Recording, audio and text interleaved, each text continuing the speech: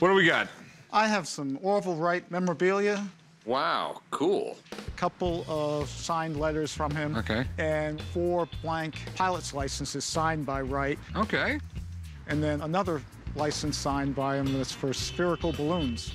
The Wright brothers pretty much invented flying. They flipped a coin to see who would fly it, and Orville won the toss. That's what the story is. Yeah, I would have flipped the coin not to get on the plane. I came down to the pawn shop today to try to sell my Orville Wright collection. I'm guessing a retail of around $4,000. I come to Las Vegas every year, and it'd be nice to replenish my fund. I mean, these are cool. Where'd you get them? My godmother was part of the early aviation crowd. This guy pretty much changed the world, didn't he? Yeah. The plane they flew was pretty amazing. They built the entire plane in their garage. They couldn't find a gasoline motor light enough, so they built their own. Really? The chains that turned the props, those were from their bicycle shop. The Wright brothers' first flight was one of the most important events in the 20th century.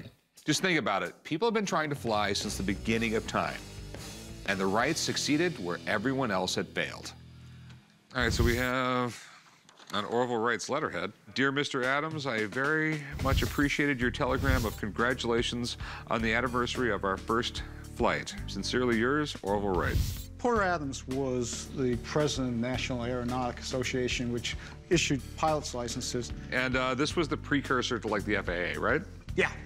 They had Wright re-signed blank pilot's licenses. It would have been pretty cool to have a pilot's license actually signed by Orville Wright. Yeah. If you're talking about the greatest moments in history, the Wright brothers at Kitty Hawk are right up there. And aviation collectors just go nuts to have anything associated with them. How much did you want for this stuff? Right around $4,000. All the signatures almost look too perfect. Yeah, do you know for a fact that he signed them himself? No. Okay, all right. So let me get someone down here to check these out. Sure. If they're legit, we'll try and figure something out. Sounds good. All right, let me go give him a call. I've always assumed these documents are real because of the family connection, but of course I'm a little nervous about it. So is this the Orville Wright collection or alleged Orville Wright collection? I'm a forensic document examiner, so it's whodunit every day. It's very fascinating work. Well, Orville Wright, as you probably know, is the first man to ever fly. What's really fascinating is they really went like 120 feet the first flight. Like baby steps in the beginning. A couple years later, they built another prototype, and they were able to fly like over 20 miles. So, but it was one little step at a time. It's a fascinating story all the way around. So what do you think of the signatures? Well, we're going to take a closer look. Orville Wright's signature is very valuable. Excellent. We're dealing with 8 different documents and 8 different signatures. I've never seen that before, so it's a very unique collection. All right, one thing we definitely want to look for is the different pressure, you know, from lighter to darker. That usually indicates that it's been written by hand. Pressure is light to dark. That's what we want to see. Yeah. Let's really break down the signature, okay? In the capital O, we're always looking for, looks more like a D than like an O. And there's a combination of the V and the I that I always want to see, because that's always consistent. Well, we're moving over to the licenses here. Okay. It's awfully light in ink. Well, I don't know. You put the evidence together. I'm impressed. This whole thing is good. Yes. This whole thing. It's fantastic, really. Excellent. Sweet, what do you think it's worth?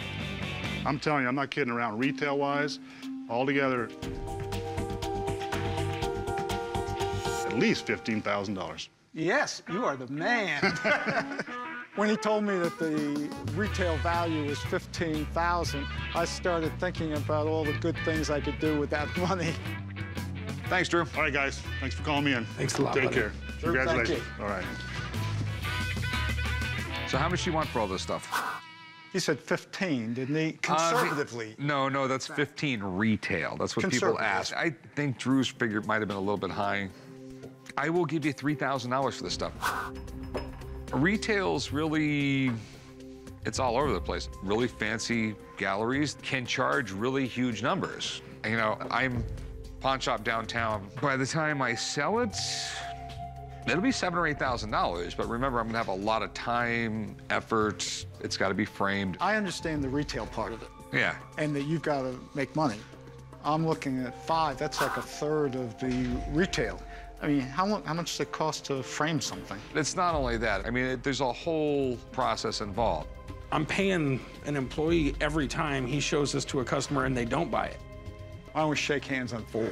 Literally, you could get this stuff at auction for like $4,000. Okay, basically, you're at 3,000, I'm at 4,000. Why don't we just make a deal at 35? All right, 32. 33. Deal.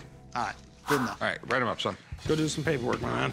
The Wright brothers are actually heroes of mine, so having this collection in my store is really cool. What a find.